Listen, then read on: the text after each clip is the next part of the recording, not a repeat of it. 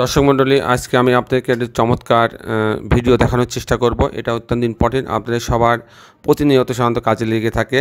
সেটা ছাদের ঢালাইয়ের জন্য সিমেন্ট কতটুকু প্রয়োজন হয়। এই জন্য আপনি বিভিন্ন লোকের আপনার শরণাপন্ন হতে হয়, এক একজন এক এক রকম ধারণা দেয়। তাতে দেখা যাচ্ছে আপনার মূল এস্টিমেট কেউই অ্যাকুরেটলি দিতে পারে না। সেজন্য আপনি নিজেই ঘরে বসে আপনার বিল্ডিংয়ের ছাদের জন্য কতটুকু সিমেন্ট লাগবে সেটা আপনি বের করতে পারবেন। তা আমি সেই সহজ একটা হিসাব আপনাদের মাঝে দেখানোর চেষ্টা করব।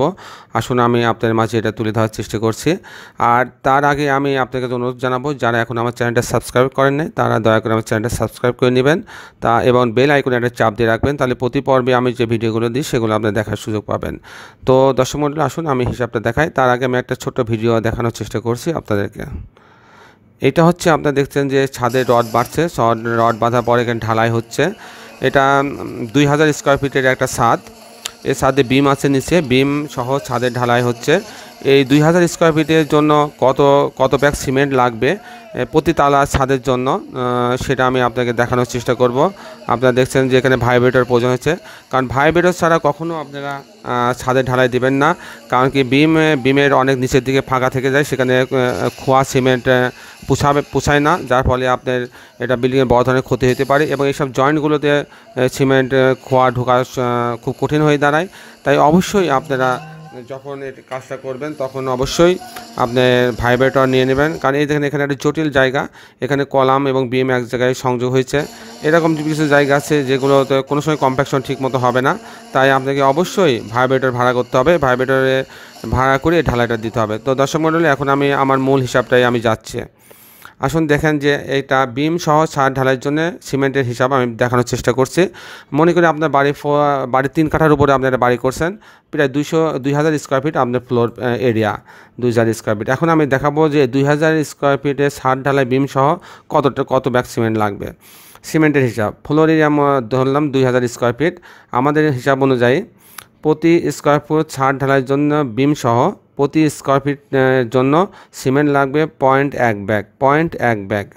তো তাহলে 2000 স্কোয়ার ফিট ছাদের জন্য লাগবে সিমেন্ট লাগবে 2000 গুণ 0.1, তাহলে একে যদি আমি গুণ দিই তাহলে 200 ব্যাগ সিমেন্ট লাগবে। সহজ হিসাব। তো সহজ হিসাব মানে শুধু আপনি এটা থেকে একটা শূন্য বাদ দিলে আপনি হিসাবটা পেয়ে যাচ্ছেন।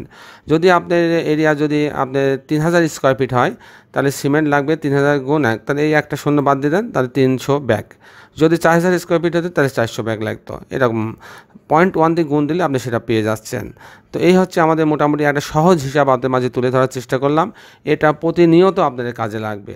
আর এখানে আরেকটা হিসাব আছে, যদি কলাম সহ প্রতি তালার জন্য কতটুকু সিমেন্ট লাগবে সেটাও কিন্তু আমরা আপনাদেরকে বের করে দিতে পারতাম।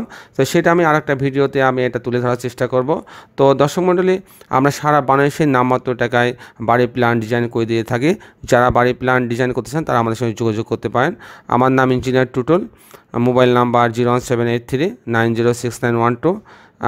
এটা সাকিবের নাম্বার 07444958886।